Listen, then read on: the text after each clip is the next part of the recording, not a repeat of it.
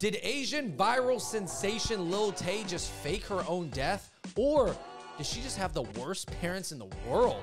Yo, we got to talk about this because this went super viral, both the news of her death and then the news of the hoax. And now people are debating about who to blame. Let's just say this, Andrew. Lil Tay, she definitely had her Lil Day in the sun. Because even legitimate news sources were tricked by this, despite no governmental agencies, no police departments, no coroner departments ever verifying this. So a lot of people are basically signaling this, Andrew. This is it for social media. It's peaked. It's only downside from here. Get off social media. All right, everybody, please hit that like button. Check out other episodes of the Hot Pot Boys. But don't get off YouTube because you need to watch more Hot Pot Boys because we actually deal with facts and we pop up little screenshots of our receipts of the searches, you know, so you know what we're referencing. But anyways, guys, I do want to talk about Lil Tay. Okay, she is half Chinese, mostly grew up in Vancouver. Her mother is Chinese. And I guess, like, I guess the weird thing is like she's one of the few Asian people that everybody talked about. Like everything from like kind of the urban circles, like your DJ Academics, to your Reddit pages, your general Reddit entertainment sites. Unless Jackie Chan passed away, you would never see these, you know, urban sites post anything generally Asian. Yeah, it was really interesting. Why is she so, like, why did people, I don't know if they cared about her, but they talked about her. I mean, she was a huge sensation in 2018, Andrew. We're talking about Tay Tien, which apparently a lot of people were reporting her name to be Claire Chi Hope, but it's actually Tay Tien.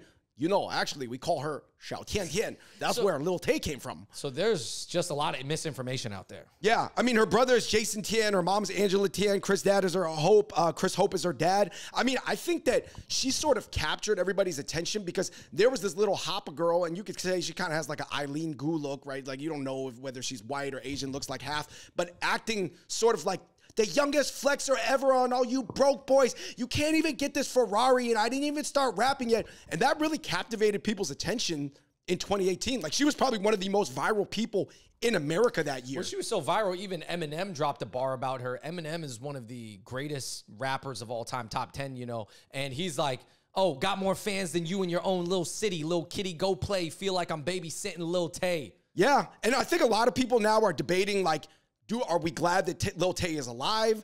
Are we sad that she tricked us? And what's going on in her life? Like, you know what I mean? Like, is she being exploited, or is she herself some little clout genius that's like toying with everybody's attention economy? Listen, if it is actually child exploitation and actually serious, like child abuse, it needs to be investigated from a criminal standpoint. CPS, somebody call them. The police got to be called.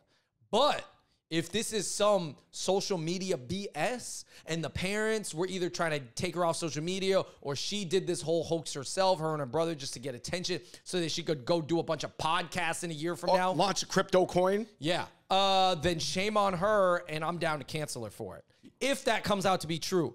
But I think part of me, I'm glad that she's alive, because I was like slightly sad. I was like, dang, I don't want to hear Lil Tay passed away. That's not cool. You know, I'm sad. But I'm glad she's alive. And now that she's alive, I'm over it.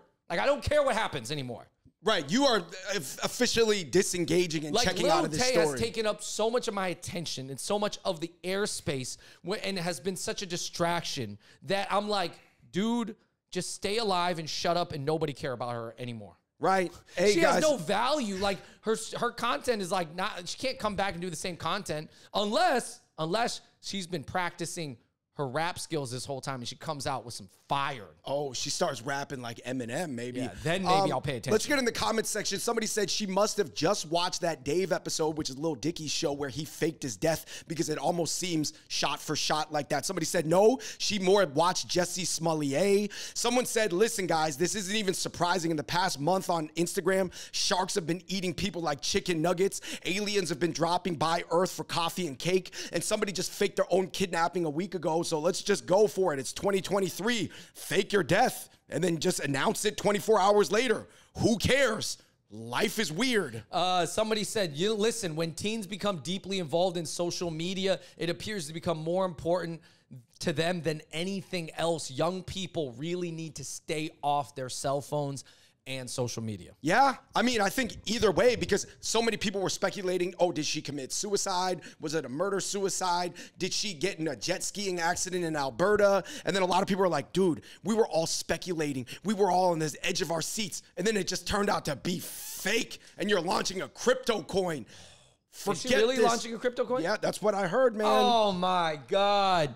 If you guys buy that coin, you deserve to be broke. Yeah, somebody said, listen, guys, this is playing out exactly like Lil Tay's camp wants. A poor kid is exploited by her family, becomes a sad reflection of social media, disappears, now wants attention again, so they fake a story about our death, and guess what? Everybody falls for it and reports it, and I get it. They need views, and it's their job, and this is just such a pathetic stage we've reached as a society. Nobody even cares what's real or fake anymore. Even legitimate news sources were not even checking before they reported the news. Yo, so what if we had like a judge?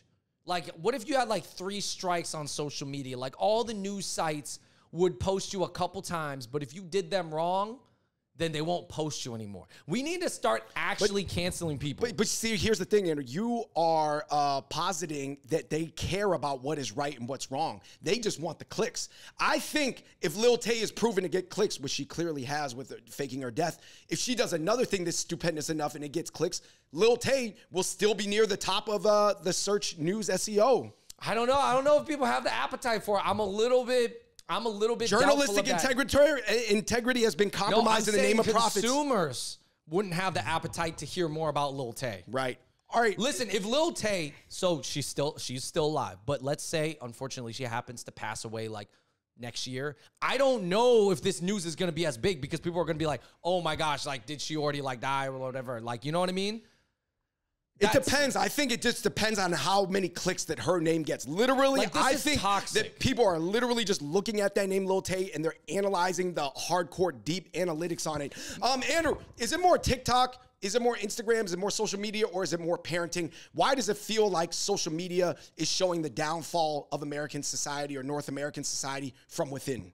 Well, there's a lot of blame to go around, David. Do you blame the individual themselves that's abusing social media, that's just putting out their content and putting out all these lies? No, trying to eat up the attention pie, right? Because there's only so much attention pie. Do you blame the news sources that give it attention? Do you blame the consumers for caring? Do you blame the parents for raising that kid? Because the parents can't control everything the kid does. So there's just a lot of blame to go around. Or do you blame the capitalistic system that allowed them to make millions off being this ridiculous internet character? It's like the same thing, man. It's like, I mean, you know, if you don't like some rap music, but you give it attention because you think it's a bad influence, but it's also highly entertaining, then you're also to blame. Yeah, no, it's true. People always make that argument saying, oh man, I'm so sick of this mumble rap that's all about violence. But then sometimes the ultra lyrical rappers or positive message rappers, they don't get the attention and the gravity they need to sustain, you know, their economics, or at least at the same level. Somebody said, I hate anybody named Lil anything, Bad Baby, Lil Pump, Lil Tay. None of them add anything of value to society. All horrific. All right, I do think if you put Lil in front of your name or you put Bad in front of your name, you probably are not a super serious person, and you're probably not making highly intellectual content that's positive. I can almost assure you. So I think this is why that person said that. Yeah, I mean, of course, other people were mad. I feel so dumb following this. Some people were really angry about it. Some people were really mad. Let's just get into our takeaways, Andrew. Is it kind of sad that this is the only way, and I'm not saying everybody considers Lil Tay Asian. I always thought she was Asian. I've seen her speak Mandarin and like understand Mandarin, but like I get it because she doesn't look, you know, it's got the Hoppa look. But like, is this weird that this is the only way that Asians can penetrate like the low end market? You know what I mean? I'm not saying Eileen Gu like switching teams to China and winning a gold. That wasn't discussed on like geopolitical like Fox News. But I'm talking about amongst just like a person who works at like Burger King. They're talking about Lil Tay.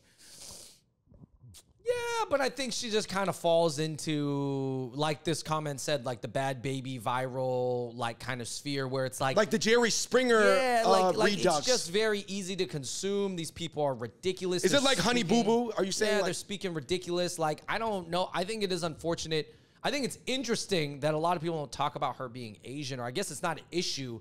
And I guess maybe I'm glad that it's not. I guess it goes to show you that if a girl, I think particularly an Asian female, who doesn't appear to be super, super Asian looking and also doesn't act Asian, so she doesn't represent Asian culture or Eastern culture and philosophies, then I feel like her being Asian is not really a point of Yeah, discussion. I think the only time I've seen a guy be half Asian and not have it be talked about is the Octomom's father. You know, the people who had eight kids or whatever. Yeah, who had like 9 kids or something. Yeah, like the dad was half Asian. John, Kate, and 8. Yeah, right? John. John Gosselin or whatever his name was. I guess, does it also feel like, this is an interesting observation, Andrew, that like Fob Chinese, which I believe Jason Tian, Angela Tian, which is her brother and her mom, because I think she has a half brother who's full Chinese from China from another marriage. And her mom, born in China. Yeah, her mom is a Fob from China. Who's born in China. Born in China. And I'm saying that, like, is it interesting that I feel like whether it's getting into wild illegal things or just in the news for some sort of like fringe non-model minority thing, or even doing, even more adult video or something like that, it's a lot of people from China. You're not going to see that type of like edgy extreme behavior prototypically from Chinese Americans. Yeah, I think that there's more foreign-born Asians in America. Most Chinese are foreign-born. Right, also like 60%, right? I also think a lot of American-born Asians tend to assimilate harder into one of the pre-existing cultures in America, which would, I guess, temper them a little bit or put them in this kind of role where they don't, I guess, act out as much or something like that. Like, no, does it seem like ABCs are super normie? Yeah. And if you see somebody who's a pro MMA fighter, this crazy clout-driven social media personality, or living like Rice Gum or whatever, they would be more like somebody from Asia. Or just possibly. Yeah, because they're outside of the box. They're just being very non-Confucian and I mean, you could say a lot of the most famous Asian American actors are even from Canada too. Is there something about being from a different country? Lil Tay, Simu. There's I do think that Asian Americans from Canada play ourselves very small and play the game very conservatively for good and bad. Yeah, for good and bad, because there's pros and cons to everything. You know, there's a lot of Asian Americans. I think a lot of American-born Asians tend to go into different fields, different careers. Like they tend to maybe just want to climb the corporate ladder and stuff like that, and want to live life and go to nice bakeries. And also, I think Asian Americans are taught to, at least on the high end, really appeal to like a very posh crowd, and not like, I'm just going to go ahead and say a lot of people follow Lil Tay, not that, for sure, not like a big book reading crowd. Probably not. Yeah. No. I think that's safe to assume. But anyways, guys. I got my last takeaway too. What is it? Shame on the news, man. Oh, yeah, shame. And we are talking about major news outlets with people paid to vet information and do due diligence, reporting on Lil Tay's death, literally based off a ChatGPT AI written thing, whether it was by her mom or a manager or herself. ChatGPT wrote her eulogy. Dude, there has to be a limit on social media, guys. Like, there needs to be a law that all the social media has to abide by. That's like, hey, if we talked about you this amount of times and you've lied to the media in order to get attention, then we cannot talk about you anymore. You are banned from being talked about. But that would then again go against freedom of speech and go against the freedom of the stupid consumer to consume this and give it attention. Literally, I think social media has peaked. No. After the Lil Tay has captivated both mom and pop as well as institutional media outlets for 24 hours, commandeered the headline section. It's a wrap. It's officially a wrap. This whole thing is going down. I think people in their minds have to filter out news better. And you have to tell yourself, this is stupid. You have to have the stupid filter and say, listen, I like cat videos. I like these fight videos. I like these cooking videos. Shark. I mean, come on, the shark video. I like the nature is metal videos. But this hits my stupid meter. So anyways, guys, have that stupid meter up. I recommend it. Have the filter up. Boom. Hey, but I'm glad Lil Tay's alive, though. Yeah. Yes, I'm glad Lil Tay's alive. Yeah. I'm glad she's not dead. I'm glad Lil Tay is still around. Lil Tay lives on. Yeah. But I can't lie. I don't want to hear about her on social media anymore. Please, nobody post her. Yeah. But just let her be alive. All right, you guys, let us know what you think in the comments section. Keep it civil. Until next time, we're the Hop Hop Boys. We're out. Peace.